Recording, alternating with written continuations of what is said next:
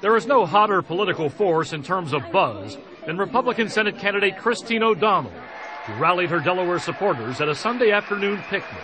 We are going to win this by uniting the party, and we're going to win Sussex County. I'm very confident that we're going to win this election. But her Tea Party-backed campaign took another weird twist when she canceled appearances on 2 network shows, CBS's Face the Nation and Fox News Sunday.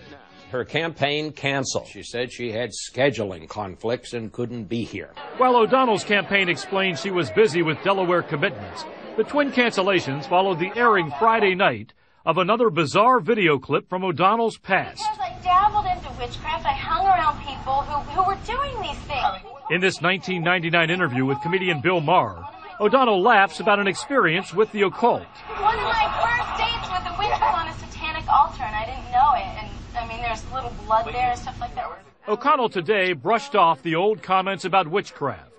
I was in high school. Who didn't have interesting friends in high school? She's also dismissed previous comments about abortion and masturbation, and she's dodged questions about personal financial problems, turning the criticism into a rallying cry. They call us wacky. They call us wingnuts. We call us we the people.